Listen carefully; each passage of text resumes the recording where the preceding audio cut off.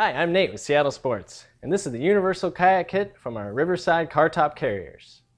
The kit includes two 18-inch no-skid foam blocks, one 15-foot heavy-duty utility strap, two 18-feet bow and stern tie-down straps, two 9-foot block straps, and four bumper hooks. First, you'll want to secure your kayak to the blocks by running each one of the 9-foot straps through the drilled hole on each block, wrapping it completely around your kayak and buckling tightly.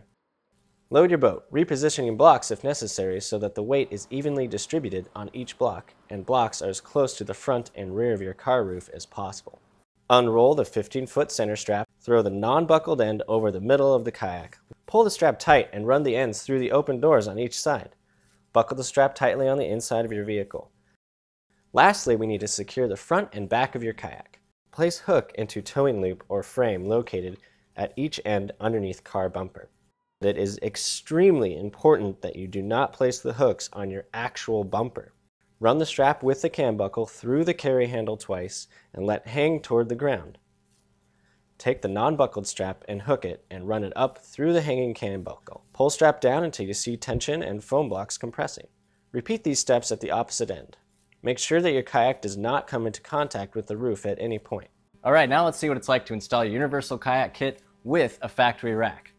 First, take your non-skid foam blocks and install them onto your rack with the non-skid side pointed down. Next, load your kayak onto the foam blocks. Now, secure the bow and stern using the bow and stern straps and the center of your kayak using the center strap. Now you're all set and ready to go. But before we finish up, I have a few safety and precaution tips. After driving about 5 miles, stop and check to make sure your straps and ropes are still tight and the kayak is still secure. If you noticed a hum or buzz when driving at high speeds, it can be mitigated by leaving a few twists in the bow and stern straps, which will help break up wind vibration. Keep your straps away from the exhaust system or any sharp or abrasive surfaces. Keep your driving distance to 250 miles. Make sure that your blocks and car top are clear of any dirt or debris. Once you've arrived at your destination, simply store the kit into the included mesh bag or pop it into your kayak and paddle away.